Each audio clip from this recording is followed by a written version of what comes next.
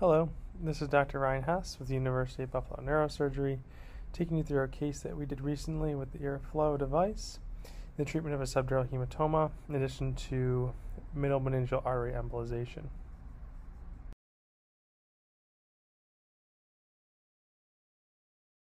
But first, we have some background. Chronic subdural hematoma is one of the most common neurosurgical pathologies. One of the main issues with this pathology is that recurrence is extremely high, as high as 33% in some series. One technique that's been used recently to reduce the recurrence rate is middle meningeal artery embolization, which essentially seeks to impair the maladaptive healing process that can promote hemorrhage expansion over time. Additionally, use of irrigation after burr holes has been shown to lead to improved hematoma clearance when compared with standard passive drainage. Therefore, combining these two theories, we sought to actively irrigate a subdural to remove the mass effect and lead to better brain reabsorption, in addition to doing an MMA embolization to reduce the risk of this chronic subdural hematoma forming. The patient was a 72-year-old male with a past medical history of atrial fibrillation and Eliquis, hypertension, hyperlipidemia, and prior basal cell skin cancer. He presented to the outside emergency room with severe headache and vomiting, but interestingly, no history of trauma. The CT is demonstrated to the left-hand side. He was transferred to our facility after receiving Kcentra, and on arrival, noted to have a severe headache, but was otherwise neurologically intact. He did endorse a history of pulsatile tinnitus, for which an MRI was performed to rule out an underlying vascular lesion, such as an AVM or a dural AV fistula, and it stated this is negative.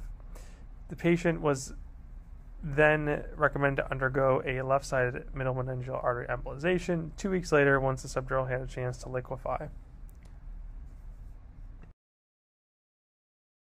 The patient was brought back for middle meningeal artery embolization as previously scheduled. The preoperative imaging is demonstrated to the right, and postoperatively, after an uneventful procedure, we can see that his post-embolization image is stable from prior. When the patient was discharged the following day, he returned that evening with a transient episode of word finding difficulties, which resolved on arrival to the emergency room. His follow-up CT to investigate for any worsening of the subdural was stable. His Keppra dose was increased, and he was sent home. The patient was then readmitted the following day. Again, a head CT was obtained. It was stable, but given the patient's persistent symptoms and still fairly sizable subdural, we elected to treat him surgically and remove the mass effect and the irritating blood on the surface of his brain. The patient was then taken to the operating room and underwent subdural hematoma evacuation. We used a 4-centimeter left-sided incision over the hematoma, which is standard practice. We did a miniature craniotomy as well, but I must emphasize that this was more of a miniature craniotomy. When you tunnel the IRRAflow device posteriorly, it tends to kink on the bone of a normal burr hole. So the normal burr hole was actually enlarged and beveled such that that would not occur, and the drainage of the subdural could occur unimpededly, hence the term miniature craniotomy. The IRRAflow system was then primed and tunneled into the incision prior to dural opening. The dural was then opened, and the IRRAflow catheter was placed into the subdural space. Turned it on, we noticed that it was draining appropriately, and we closed up in the standard fashion. The patient's postoperative course was relatively uneventful. He awoke from anesthesia without any issue and was monitored in the neurocritical care unit until discharge. We did obtain daily CT scans to monitor the resolution of the hematoma, and as you can see, there was adequate brain re-expansion and good evacuation of the subdural hematoma. Interestingly, you'll note that the acute component also was adequately evacuated through the use of the IRRAflow. As you can see on the image on the left, on postoperative day 1, it was there, but day 3, it's been gone. The patient's symptoms got better. He was discharged without any issue. He's been seen several times in clinic at this point, doing well. The patient has not had a single recurrence at this time. And as you can see here, we just have side-by-side CTs showing the patient's initial presentation, and essentially showing with the help of the IRRAflow device, we had this very easy automatic draining and irrigation occurring at the same time, which allowed for adequate subdural hematoma evacuation, and excellent brain re-expansion. Now we get to the discussion portion of our case. The first thing to discuss is why we chose to treat the patient in the manner that we did. In our mind, we believe that chronic subdural hematoma treatment can be viewed in two stages. One is the removal of the mass effect that's leading to the patient's symptoms, and the second is to prevent the recurrence, which, as we mentioned before, can be as high as 33%. So, the traditional treatment method, a drain is typically left behind after evacuation to take out whatever blood is left over to prevent some type of brain re-expansion, get as much hematoma out as possible. But this does not appear to necessarily be as effective as one would hope, because again, your recurrence rate is still quite high. So with the use of the IRRAflow device and the use of MMA embolization, we seek to not only address the patient's complaints in a minimally invasive fashion, but to also alter the outcome to reduce the risk of recurrence.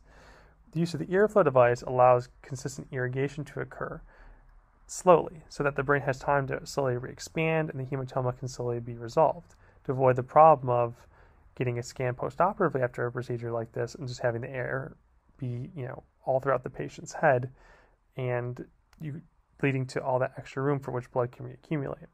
The second portion of the treatment is the use of the MMA embolization, which, as I mentioned before, is thought to address the underlying pathologic healing process that can occur when patients develop these things. And that process can promote rebleeding if those small blood vessels that form are damaged. So, therefore, we feel that this treatment naturally addresses the underlying pathology of what's going on and physiologically will help reduce the recurrence rate. Though this technique merits further research in order to determine if it's truly better than what's already going on, the IRRAflow device certainly makes the constant irrigation helpful. And some papers that have discussed active irrigation, especially out of Japan, have shown that it does lead to a slightly better outcome. In our experience with this technique, we've had quite a positive impact on several patients. So we've currently addressed 21 chronic subdural hematomas using the IRRAflow device. Created our stand-up passive drainage cohort, which we did retrospectively go back and collect. Patients undergoing active drainage with the IRRAflow device actually had better hematoma clearance. Now, this was actually proved radiographically using computer algorithms to estimate not only clot resolution, but also brain re-expansion.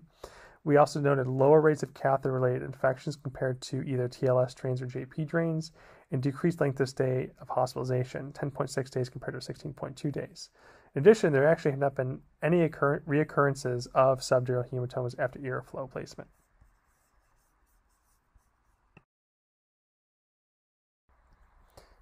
Given that this is only a small case report, it's difficult to extrapolate the findings from this patient to many other patients that are out there. However, what we can conclude is that it's safe and effective to use a miniature craniotomy to place an IRRAflow catheter for a subdural and to adjunctively treat the patient with MMA embolization. Preliminary data from our institution comparing patients who've undergone IRRAflow placement for their subdurals compared to standard TLS or JP drain shows that the IRRAflow was associated with decreased length of stay and increased hematoma clearance with the use of IRRAflow. In addition, our recurrence rate is 0% for IRRAflow patients. Of course, further research into the long-term safety and recurrence rates using this treatment needs to be further investigated with ideally a case series, then a randomized controlled trial. So final conclusions cannot necessarily be drawn from this, though the preliminary results which we have are certainly encouraging for patients suffering from this condition. Thank you.